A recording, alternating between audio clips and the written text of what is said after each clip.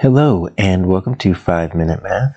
Today we're looking at the third grade concept of multiplication and division, specifically how we can represent those two operations with strip diagrams, equations, and arrays, and we'll do it in 5 minutes or less. So we have a simple word problem here. We have Devontae. He's making up some treat bags. He's got 8 cousins, and each treat bag had 6 different pieces of candy. So how many pieces of candy did Devontae use? Sometimes you're not simply asked to solve a problem with a fact, because 8 times 6 is a known fact. You might be asked how you can show that in different ways. So let's look at this 3 different ways. How would we draw this as an array? Well, we have 6 pieces of candy, so I'm just going to draw 6 circles. And so that's going to represent one of my cousins. So my next set of 6 is my second cousin. My third set of 6 is my fourth cousin. And so far I've got 4 cousins down because I've got 1, 2, 3, 4. Each row is a cousin and each column is a piece of candy. Remember how each cousin gets 6 pieces of candy. So this is called an array because it is a set of rows and columns that are equal. If you have a row that is missing something, or if you have a column that is missing something, that is not an array. That might just be a pictorial representation, but it's not an array. So we have 8 down, and we've got 6 across. And if we wanted to, we can count every single one. But I think most of us know that if we have 8 rows of 6, that's going to get us 48 pieces of candy. But sometimes they're going to ask us for an equation, so we would have to write just like what we did right here. 8 times 6. So we've looked at an equation, we've looked at an array. What about a strip diagram? Strip diagrams look different based on what kind of operation we're using.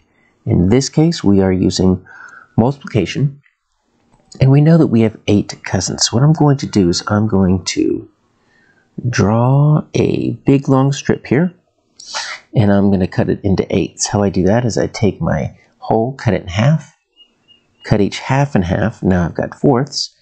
And then if I cut each fourth in half, I've got 8s. So I've got 8 different boxes here, and inside each of them would be 6. So this is how you would represent this with a strip diagram. And then your whole up here, probably we just put a question mark. We know it's 48, but we might not know what it is at the very beginning. You could represent it like this. You got 8 groups, and each group has 6. Let's look at another problem. So now we have a new problem with a restaurant. It normally has 10 tables, and each table surrounded by 6 chairs.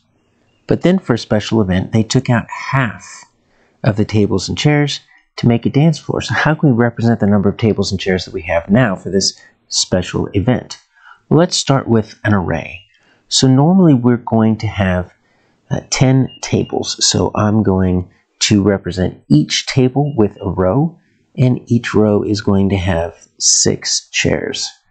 So here is going to be my, each row is going to be a table. I've got 3 tables so far, so table 1, table 2, table 3, and I'm going to go all the way down to 10 tables. So I'm skip counting by 6s to see how many tables I have normally. We're going to start with that, then we're going to cut it in half to make room for the dance floor that the problem wants. So we've got 1, 2, 3, 4, 5, 6, 7, 8. We need 2 more tables. So we'll do that, and I'll add one up here on top. So now I've got an array that shows me how many tables I normally have. But then I need to take out half. Well, I've got 1, 2, 3, 4, 5. So what I'm going to do is I'm going to put a box around this half right here, and I'm just going to draw lines through it. You can either draw lines through it, or you can just draw a big X if you want to, because that's half of it. That's dividing it by 2. So what I did was I did 10 tables times 6 chairs each, but then I took out half. I divided it by 2, and now that's going to get me, let's see, I've got 6, 12, 18, 24, 30. I've got 30 chairs. So you can represent it with an array like this. You can make your array, cross it out, or you can write an equation to get your answer of 30 chairs.